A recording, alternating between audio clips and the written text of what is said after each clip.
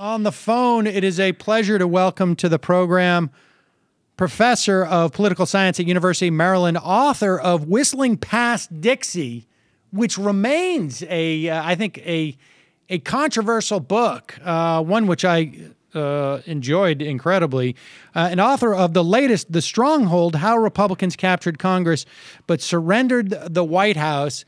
And this, Tom, welcome to the program. Great to be here. Thanks, Sam. So, Tom, I mean, I love what I really appreciate about your book is that this is a dynamic that I think is, it seems to me in so much of our political analysis, this dynamic seems to be overlooked as if you capture here in this book, and what I also love about it is sort of like a history of this is a deep history of our politics over the past 25 years, I guess. Yep. But you capture a dynamic that I think most people sort of miss as they analyze politics, which is that there's a different set of incentives that are working for when you talk to people, to Republicans who are in Congress versus sort of some ethereal notion of the Republican Party.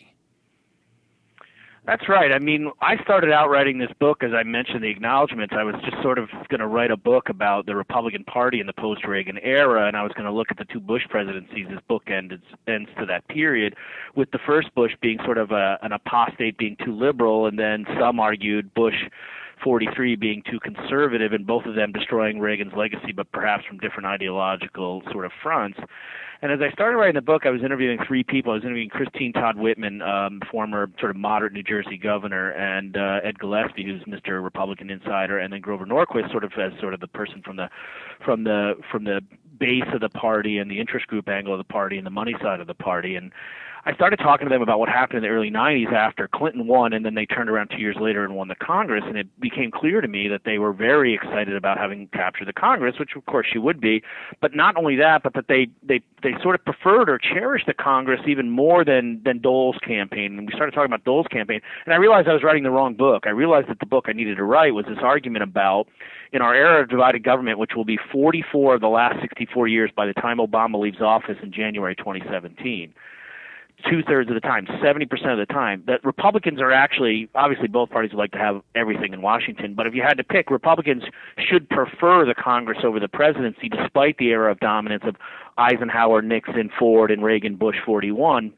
And their notion that they are sort of the foreign policy party and all that stuff, because their philosophical approach to government, Sam, is to slow, to thwart, to dilute, to block, to obfuscate, to, hostage crisis, to debt ceiling, and you can do that better from Congress. And so all else equal, if they can't have the whole thing, they'd rather have the Congress, and more specifically the House, where you can really choke off the entirety of the national government, which for the last 4 years they were, for the most part, able to do.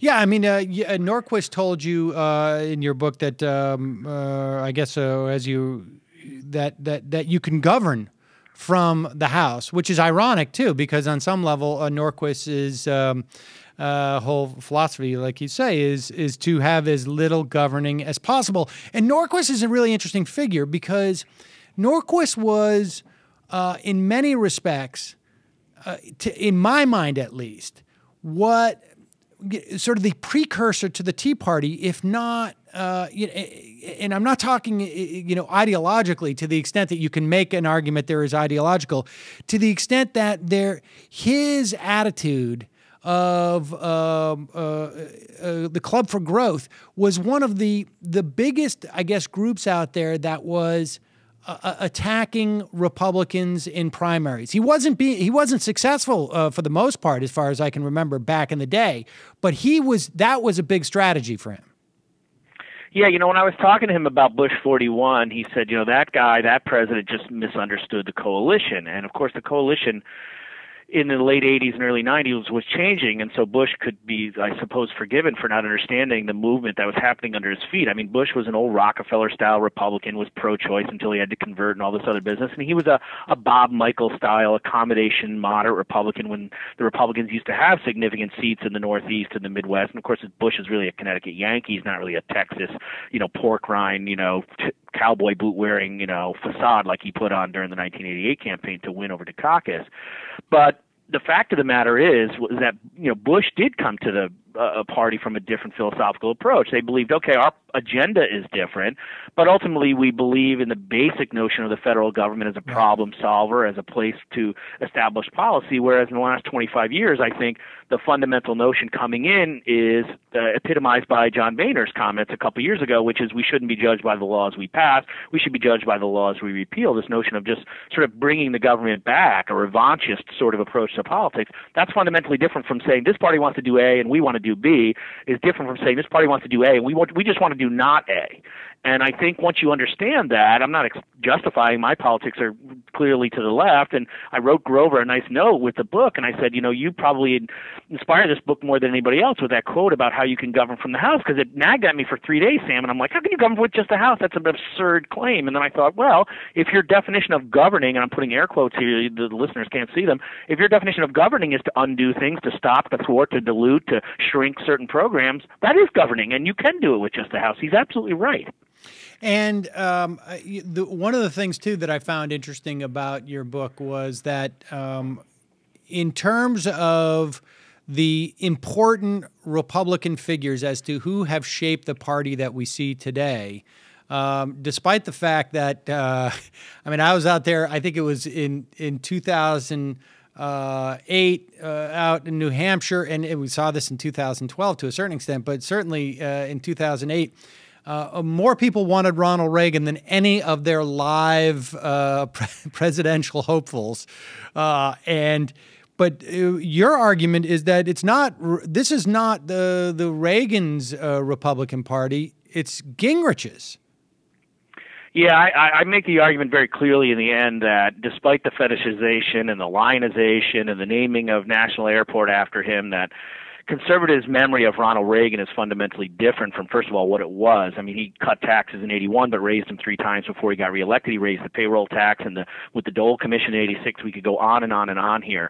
And I won't do that. There's a great piece, by the way, about 8 or 10 years ago by Josh Green in the Washington Monthly about how Reagan would be considered a liberal today. And there have been other people who've sort of written this argument that he wouldn't win the nomination if people didn't know what his name was, if they just looked at his policies. And I think a lot of people were saying that in 2008 and 2012. But my point is more about the style of politics in Gingrich, and I have a piece out in the American Prospect online yesterday, actually, where I basically argue that if you look back to the contract, it was a series of procedural reforms, no proxy voting, members of Congress have to live by the same rules as people. It wasn't really a laundry list of policies or agendas or we're going to do more of this or less of this. It was about procedural reform. It was an argument to run government by complaining about government, which was pretty novel. I mean, there are reformist politicians who come and say there's things wrong with the government, but that was their platform. And so when we say, oh, geez, the Republicans, what is their agenda? What are they trying to do? How come they don't have an agenda? They're just the party of no. That's a nice critique in liberal and democratic circles, but it's not necessarily a critique to conservative ears. They're like, yeah, we're the party of no. That's not a problem.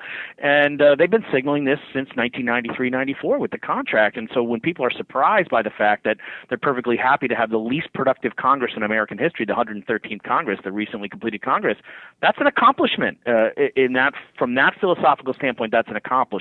And so I think as a warning to fellow liberals, be careful, what you raise as a criticism, because it's not received in the ears of conservatives as a criticism. It's received as applause in some sense.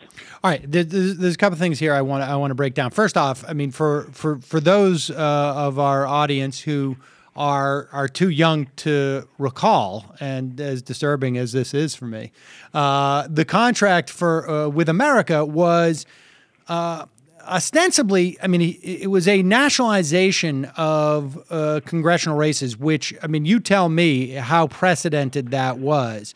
But it was also something that sort of came in late, right, in September, October. I mean, it wasn't something that people were necessarily running on in their home districts, but it was a way to create this sort of nationalization of the race, it was the ethically and follically challenged Frank Luntz, who I think came up with that contract for America. But I mean, was that the beginning? I mean, how often were things nationalized in that way? I mean, I'm not a congressional historian going that far back. We'd have to ask somebody like Julian Zelizer and stuff. And I read his books in preparing for this book. I don't want to say with confidence that there's never been an attempt by a party. He was on 2 days ago. We missed it. To do that, right? But I do think, he was? Yeah, he's a great guy. So, I mean, I do think it's relatively unprecedented. I don't want to stick my neck out and say no party has ever tried to sort of nationalize congressional elections, but I think no party in the modern era did it, and certainly no party did it as well and as brilliantly, whatever you think of him personally or his politics or his intellectual rigor or what have you about Newt Gingrich. I mean, what he did was, I thought, really, really quite brilliant. And to do it in a way by appealing to the Perot voters, which is very clear that they did that, as my political science colleague Ron Rappaport wrote in his book, Three's a Crowd. He's followed the Perot voters now for about 20 years. It was very clear that they were pitching that reform-minded politics. Because you remember Perot was the sort of lift the hood and get up under there, and if we just have balanced budget procedures, everything will solve itself. They were very clearly targeting the Perot voters, which were 19% of the electorate just 2 years earlier in 1992, and they got a significant enough share of them to turn out and vote for the Republicans on this sort of procedural package of promises, and it worked. And I think, that was a very smart politics to sort of say, look, if you're voting for us, vote for us across the board if you want to repudiate, the Clinton administration or the Clinton agenda. And it worked. And by the way, as I mentioned in the book, a lot of people forget in 1992, the Republicans had a bad year, right? Clinton wins the presidency. They're shell-shocked that this Rube governor from Arkansas wins. I think the Democrats picked up a net of 4 Senate seats, a good Senate cycle, but they lost 10 seats in the House. The Republicans won a net of 10 seats in the 92 elections. And most of that was driven by gerrymandering, which they strategically coordinated with the Congressional Black Caucus to help draw majority-minority districts. So all that stuff we're talking about today, like how the Republicans get fewer votes but still hold the House, that goes back to 1992. And Gingrich and the other Republicans were behind that movement structurally and procedurally, as well as their agenda that was promoted in the Contract with America. Yeah, just to remind people, Bill Clinton won that 92 election with something like 45% of the vote, and so I mean this was not a landslide. He won. I mean, I don't know. You would know better than I. 43%, yeah. Because and 43% and about 400 electoral votes or something like that. And certainly arguable because Ross Perot was in the race. I don't know. I mean, there's a lot of different data that suggests Perot took as much from Clinton as he did from George Bush, but I'm not sure if that's ever going to be resolved. But Perot, just to remind our listeners too, was rather folksy, and it was very much. I mean, it reminds me of the strain that we saw in people complaining about the Affordable Care Act, because the bill's just so large. Just they were offended just by how many pages were in it. Never mind what was specifically in it, and that sort of strain still runs through our politics. So, I mean, let me ask you this about that gerrymandering. Did the Democrats really drop the ball in not realizing that? I mean, I imagine that if the Republicans were doing that in 1990 or following 1990, that it was they found like, oh, this is actually quite effective. We should do this again next time around at the next census. Did the Democrats just completely drop the ball on seeing what was happening there? I think to a certain degree, and in part is because the Republicans did a 180 within about 3 or 4 years. I've got some quotes in the book where Republicans were coming out in the mid-'80s saying, race-based gerrymandering should be colorblind. We don't support this. They were completely against the notion of creating majority-minority districts from a philosophical standpoint. And then there was a major Supreme Court ruling, Thornburg versus Gingles in 1986, which basically said, this can be a component of the political calculus in drawing districts and should be. And the Republicans, I think, just thought long and hard on it, and they said, you know what? Why are we opposing this? We should support this. And in fact, they gave the software, the party's RNC sophisticated software package, they gave it to the Congressional Black Caucus. And they said, let us help you draw these districts. And sure enough, in the 1992 elections, the first elections after, obviously, the census, when the numbers are taken in 90, and then, the data comes out in 91, so it's the first cycle, the number of minority legislators increased 117%, more than doubled, even though minorities in the country between 1980 and 1990 only increased 17%. In fact, that 92 class, Sam, had more black freshman and freshwomen members than any class prior to 1992 or any class since. It's the largest congressional black caucus freshman class in American history and probably will be forever, given that the black population sort of leveled off around 12% nationally. And who helped create that? The RNC. And you could say, well, the CBC sold out and they shouldn't have done that. But it's hard to argue that, given their historic underrepresentation, it was a bad move on their part. But it certainly helped stem the tide of what, in theory, should have been, 8 or 10 or 12 net pickups for the Democrats in the House, which, if they had done that, that's a 20-point swing. Maybe Gingrich doesn't get over the top in 1994. He probably does anyway. They picked up 54 seats in the 94 Republican Revolution, but they picked up 10 the year before. And, of course, they still would have won the Senate. So 94 was coming, I think, either way. But 90 and 92, I spent a lot of time writing about that, really set up the Republicans to put themselves in a position to turn the majority in 94. Right. And it was not only Gingrich, but it was led by Gingrich. All right, Tom, will you walk people through that? I mean, explain to folks how creating more minority-majority districts helped the Republicans long-term. Well, it helped them as people didn't really start noticing this until 2010. As you know, a lot of people have been writing about this now. And gerrymandering, to be fair to Republicans, and the advantage that they enjoy is really today, less so 20 years ago. Today is twofold. There's a basic geodemographic advantage because Democrats tend to be clustered in urban and inner suburban areas, which is no Republican's fault, of course. And then in 2010, led by Ed Gillespie, there he is again, and the Red Map program, they said, let's strategically win all these governors and state legislattive races in the 2010 midterms. We can use Obamacare and cap and trade to run against the White House, and there's usually a natural sort of pushback against incumbent administrations in midterms. We'll win all these state races, and we'll control the maps for the 2012 cycle, which is exactly what they did. That is not new. The Republicans in 1990 would have been able to do a lot more damage, except the Democrats were still dominant in the state legislatures in terms of controls of governors and state legislatures, unlike after 1994. If the Republicans had actually been in control of the number of state legislatures and governors back in 1990 the way they were 20 years later in 2010, I mean, the Democrats would have probably gotten wiped out.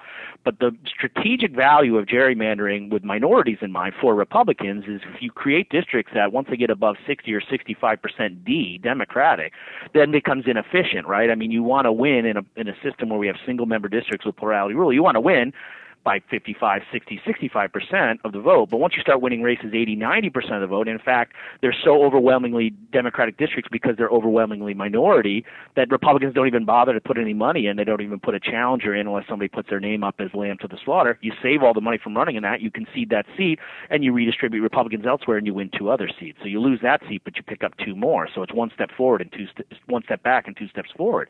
So that's the strategic insight that Republicans made in the late 80s where they said, let's stop opposing majority-minority districting. Let's support it.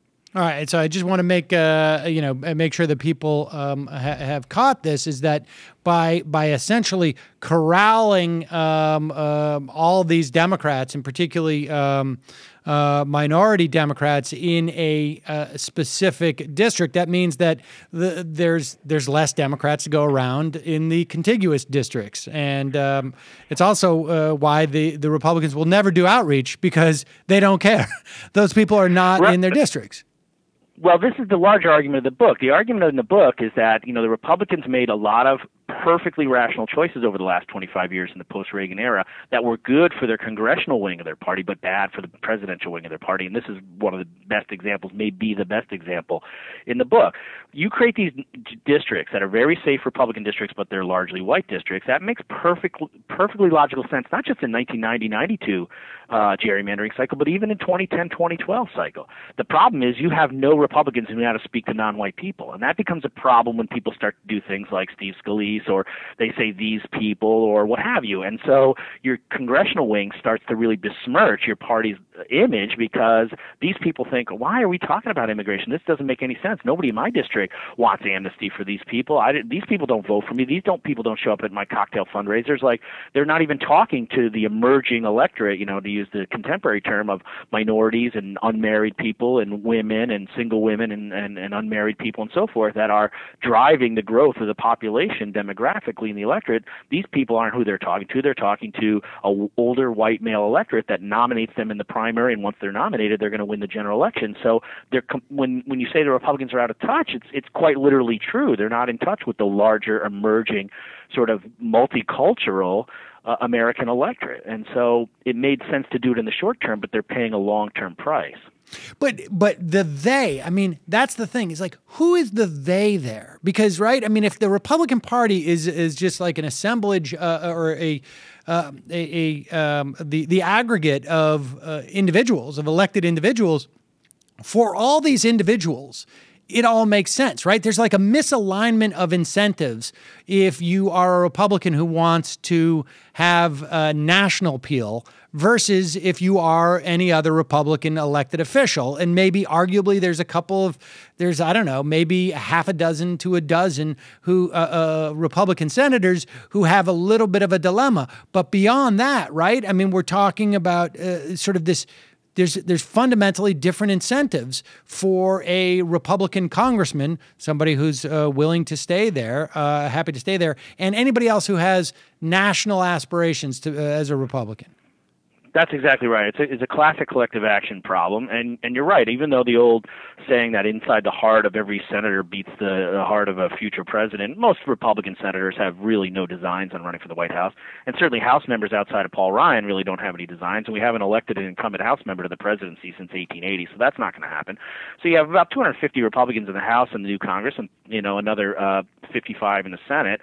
That's 300 members of Congress. How am I really going to run for president? Only a handful. So the vast majority of them care more about power in the Senate or the House and their reelection fortunes in their House or Senate districts back home, and that may or may not jibe with the party's national image, which is why you see all of these fights and PR snafus with when Stephen Scalise or Todd Aiken says forcible rape, because these guys are like, hey, I say forcible rape back home in my county party meetings, and nobody bats an eye when I say right, that. That gets exactly me. I see a surge in my fundraising. I say it nationally, and right, go ahead. And I have a national firestorm. I'm on every national TV station because I said forcible rape. Why is that a problem?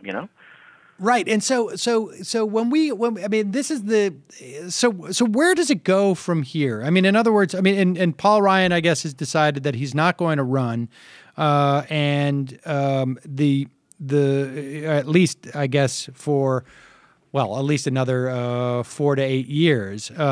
He's announced today. I'm not sure if you heard that. Yep. No big surprise there. I mean, because this dynamic, as long as this dynamic's there, does it make it impossible for Republican to win a national election, or just highly unlikely? Well, I don't think it makes it impossible. I think it makes it harder. Although you must recognize that in the last 60 years, only once has a party won 3 elections in a row, twice if you count it in the popular vote with Gore after Clinton's 2 terms. So in theory, if you knew nothing else about the candidates or the economy or who was and you just knew that the Democrats had finished 2 terms under Obama, the Republicans should be favored to win the White House, given Americans' desire, despite especially conservatives' veneration for the Constitution and its inherent checks and balances. Americans, for whatever reason, like to balance the 2 chambers or the 2 institutions, Congress and the presidency, against themselves for whatever reasons. They think the founders didn't provide sufficient checks. So in theory, the Republicans should be favored. And if I didn't know that Hillary Clinton is in the race, I'd probably say the Republicans are favored. But I do think they have a harder road to sort of win the White House, and not just because the Democrats have their 18 states in D.C., which have 242 electoral votes, which is 90% of the way to 270 as a sort of blue wall states that they've won 5 times in a row. Even putting that aside, I do think the Republicans have a bigger problem in terms of national branding and image for a variety of other reasons, some of which I talk about in the book. But I think, and this is the argument in the book, is that this has been one of the consequences of their congressional domination, that the party has sacrificed its presidential wing, has sacrificed its national agenda, has sacrificed its national brand to a certain degree in order to capture and to keep the Congress.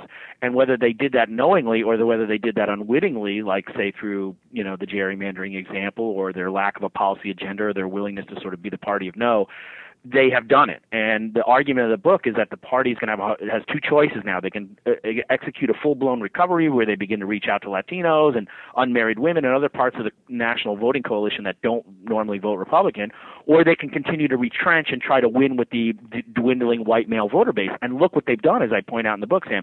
They've turned to states and said, let's go to the Maine, Nebraska model for electoral votes where you win them by congressional district, or let's, or proportional representation, or some people saying, let's get rid of popular election of senates. That's a party that's not trying to expand its reach. That's a party that's trying to win as many seats with as few votes as possible. I mean, that's the thing, is that it seems to me that there is nobody to make the choice to not retrench, right? Because there's nobody. I mean, I actually think that we are at the tipping point for this party where we have as good a chance to see Ted Cruz, because here you had Mitt Romney in 2012, who was the establishment choice, and he had to tack very far to the right, and he's already, I guess, made it clear that he is going to run to the right of Jeb Bush in 2016, assuming he jumps in, which it appears he's going to. But you had Romney, who ran far to the right of who Romney was even 8 to 10 months earlier, I think. And even then, he was still unpalatable, I think, to the American public. I think that, we're as likely to see Ted Cruz or someone from that more, I guess, congressionally oriented Republican Party than the sort of the national Republican Party. I mean, here's the thing that I want to ask you about too, that seems to be missing, is that you talk about the either by plan or not, the sort of focus of the Republican Party on their own individual congressional districts, right? And appealing to those districts. To what extent does the rise of things like not just talk radio, but all of these organizations, because it just seems to me there's so much money now. And when we talk about these competing incentives, we have the incentives of the individual congressperson who now, has a very narrow electorate to appeal to. But we also have this other rise, it seems to me, of another set of incentives, because you've got so much money that is floating around for these organizations, and they retrench as well, right? Like, Levin and Hannity and Limbaugh and the Heritage Foundation, they make more money as they go more narrow, where they follow deep as opposed to wide strategy. Let me make 2 points. On your first point about Romney, in Chapter 6 of the book, I start with Romney's Iowa victory, which, again, air quotes, because he actually came in second behind Santorum in the Iowa caucuses by like 34 votes. But they basically both came in at 35%. So Romney's got 25% of the vote in Iowa statewide, right? So that's 25% for Romney. But Santorum plus Bachmann plus Gingrich plus Ron Paul, the congressional wing, none of them had been governors, right? They collectively got 64% of the vote. They got 5 out of every 8 votes of Iowans. Now, this is not later when the field is winnowed. This is the Iowa caucuses. Iowa Republicans have a whole year to choose from this, and they cast 64 out of every 100 votes for Newt Gingrich, who had been out of Congress for 18 years, right? For Rick Santorum, who got slaughtered in his reelection 6 years early by 17 points in Pennsylvania. Ron Paul, who ran as the Libertarian nominee in 1988 and was never going to go very far given his stances on libertarian issues like marijuana and certainly his, sort of isolationist foreign policy. And Michelle Bachmann, who's the leader of the House Tea Party caucus. They got 64 votes out of every 100. Romney got 25. So Romney kind of won the Iowa caucus, but really the congressional wing outvoted him 2-1. That's a very telling barometer of the state of the party in 2012, when the congressional wing is getting 2.5 votes for every vote Romney, the establishment former governor and best funded and best debating candidate, gets. Now, on your second point about the parties moving rightward, one of the points I make in the last part of the book is the Republicans' ability to recapture their party from the outside interests, the Sheldon Adelsons, is getting harder and harder thanks to their own conservative courts rulings, right? Citizens United And McCutcheon is giving more power to non-party elites, right? Wealthy business people who can now give unlimited sums because of McCutcheon to a certain limit, $3 million in federal hard money. And of course, you know, corporations and yes, unions in the Citizens United ruling 2 years earlier in 2010. Now, one of the things I talk about in the book is when the two parties move toward the money, that means moving toward the right. You know, if both parties are being attracted by Goldman Sachs money, whether it's Robert Rubin in the Clinton administration or I'm blocking on the name, Hank Paulson, the also Goldman chairman in the Bush administration. When the two parties move right, the one advantage for the Democrats is when the Republicans move right, they move farther right. And when the Democrats move right, that means they move center by definition. And whatever you think about the DLC and Clinton and Gore, and I'm a liberal, I'm not a big fan of a lot of what they did. The fact of the matter is when the two parties move right, one is moving toward the center and one is moving to the far right fringe. And the growth of outside money is ultimately not going to help the Republican Party, in my view. Right, but I'm not even talking about electoral money. I'm just saying that there is a huge industry that is fomenting the narrowness of the politics. That, you know, that they're not even putting that money necessarily into electoral politics, but there's just this like huge cottage industry that is out there and basically telling, you know, really, I mean, there's really no other way to describe it. The Republican primary voter that, that, you know, Boehner's selling you out. The fact that they haven't gone forward with this lawsuit is criminal, according to them. You know, this is what like the Laura Ingrams and the Mark Levins are doing. And even like the Heritage Foundation, they make their money by stoking this type of stuff in a way that force never existed. I mean, it's one thing, Adelson obviously extended the campaign significantly for Gingrich, but, you know, Gingrich is getting into that race because what has he got to lose? Like, there's so much cash for him to make just as an individual, right? And that extended his sort of public intellectual career, if you want to call it that, for, I don't know, another half dozen years, just based upon the emails he's collected. And that is adding something. It's adding to that retrenchment, it seems to me. Well, I mean, there's that famous quote I'm sure you've heard about how Buchanan, Pat Buchanan said, politics starts as a movement, becomes a business, and eventually degenerates into a racket or something to that effect. And there are certainly people whose professional business is racket politics, right? Is to sort of prey on, and it happens on the left too, let's be fair, right? They prey on sort of the hopes and wishes of people who are on the extremes of the party, and they sell that as a commodity and get donations and, you know, win favor with and have access to powerful politicians and so forth. And they're in the business of politics for the business of politics, not really for necessarily moving the fulcrum on policy or whatever, just for their own self-empowerment. I mean, you can see that, for example, in the gun industry, which, is about gun rights for people, but is really defending, you know, ammunition and gun makers, because if they really cared about limiting guns and listened to conservatives, they would be trying to get the federal government to buy fewer guns, which conservatives are always complaining about, but they want the federal government to buy a lot of guns and bullets too, as we've learned, right? Their business is to sell guns. They don't really care about the politics insofar as an end in itself. It's a means to another end.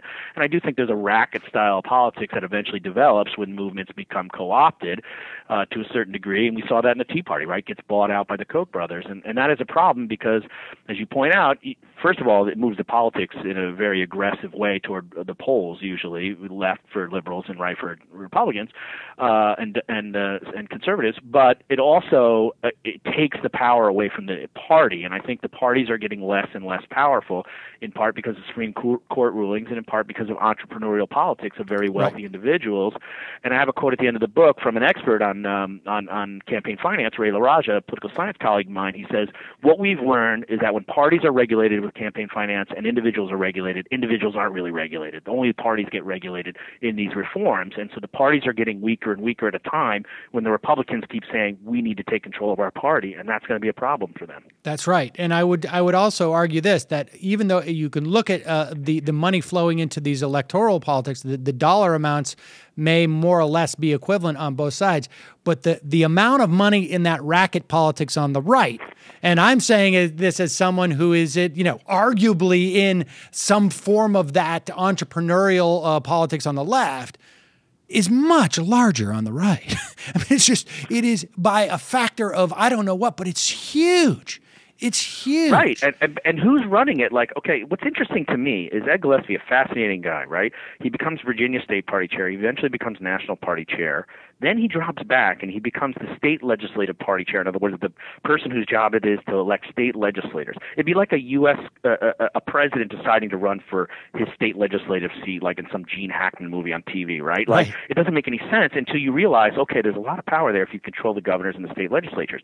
And how is he doing it? He's doing it with Crossroads GPA, him and Karl Rove. Now, who's more powerful in Republican politics? Is it Reince Priebus, the putative leader of the party, the titular leader? No, it's not. It's the former party chair and the former sort of, political advisor to President Bush, Karl Rove. It's Gillespie and Bush. They're really running the party outside of the party, which is an epiphenomena that is not just happening there. You could argue that Terry McAuliffe for a while was sort of doing it after he became party chair, and then he ran for governor of Virginia. But either way, like, the parties, I think, are losing control of the reins of their own message and apparatus and financing. And it's not just a Republican problem, of course. It's a Democratic problem. But I think because there's so much more money, as you point out, on the right, and so much more money in Republican politics, though not that much more anymore, it creates a larger problem, or at least that's what I argue in the book. It's going to create a problem for both parties, but an asymmetrically larger problem for the Republicans, in my view. I could be proved wrong. We'll see. Thomas Schaller, the book is The Stronghold, How Republicans Captured Congress but Surrendered the White House. Particularly those who did not live through it or were not adults over the past 25 years. If you want to get a real sense of what's been going on in our politics over the past 25 years, this is a great place to start. Thank you so much, Tom. I really appreciate it. My pleasure. Thanks for inviting me, Sam.